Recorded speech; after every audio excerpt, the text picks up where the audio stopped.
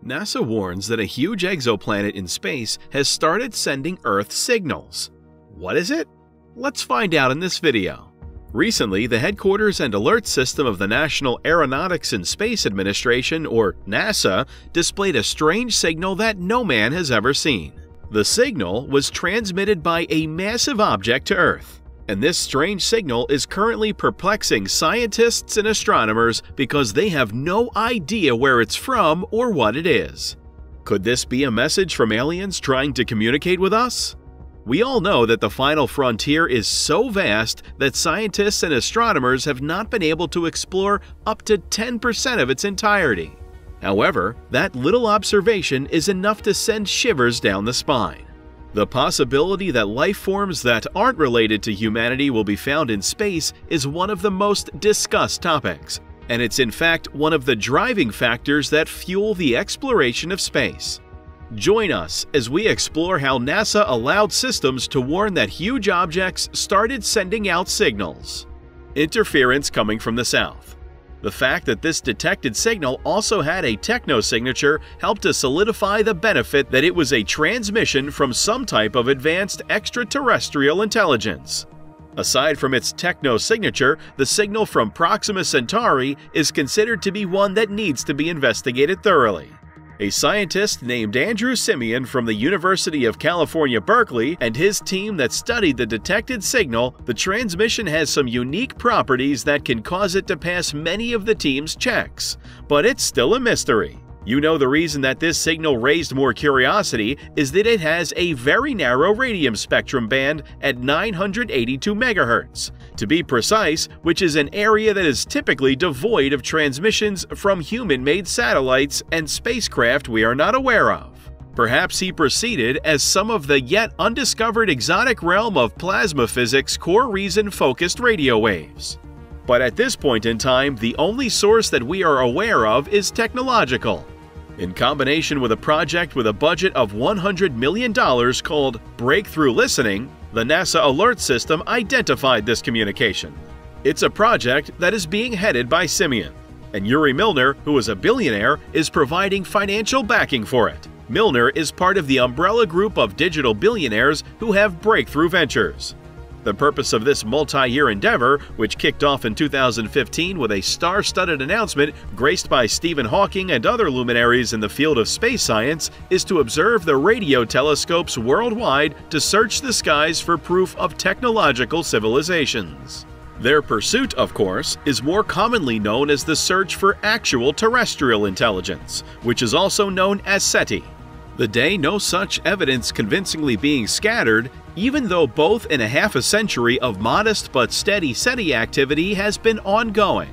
The discovery of the signal was not something that scientists expected, but what they weren't aware of was that this development started as far back as April 29, 2019.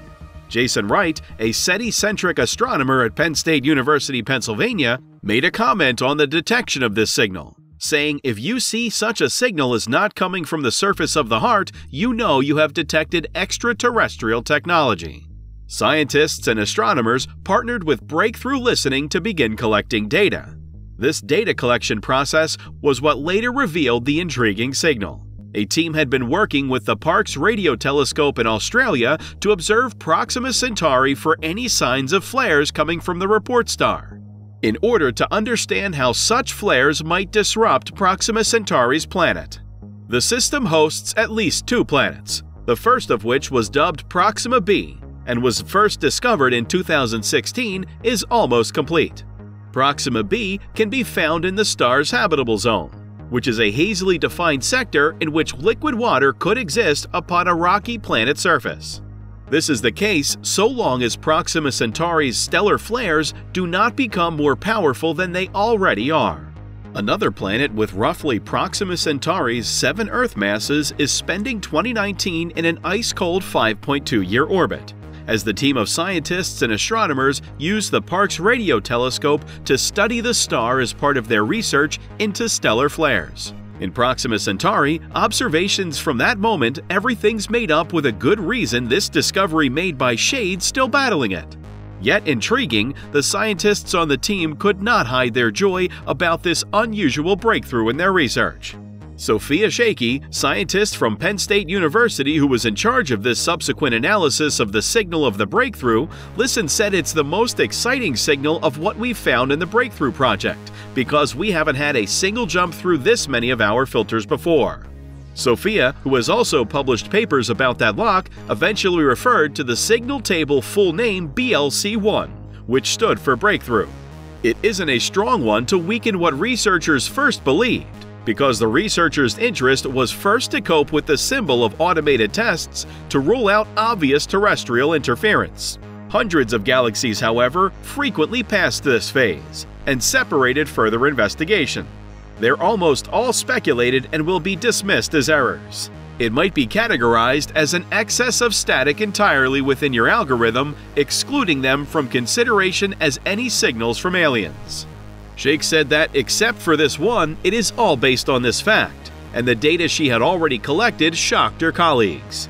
They re-looked to the telescope approximately several times in scans totaling 30 minutes over a week, breakthrough listen, and message alert systems, incorporating method termed noting. This is the process by which the telescope will stay in the same spot for a long time while looking at other parts of the sky. This is done to make sure that any signal coming from the target is coming from the target and not from someone microwaving their lunch in the observatory cafeteria. So let's get down to business. What is this signal doing here? Shake confirmed it in 5 of the 13 observations she made over the course of about 3 hours. She said, "We see this thing come back," which was a sign that the signal came from a Proxima Centauri or some other deep space source in that part of the sky before it came down. For what I think, this case is closed already, but it has just left room for more theories and more postulations about it.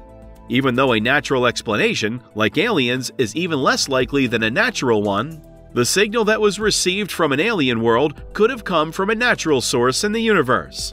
Even though this seems like an unlikely possibility, it can't be ruled out completely just yet. However, as a consequence, almost every member of the Breakthrough team is adamantly insisting that the chances of this being anything other than simple cosmic interference are extremely remote. A possibility is that it's something human because the executive director of the Breakthrough Initiatives has ordered it. Thanks for watching this video. That was all from our side. If you liked this video, please make sure to give this video a big thumbs up and subscribe to this channel for more interesting information. With that being said, that was all from our side, and we'll see you next time.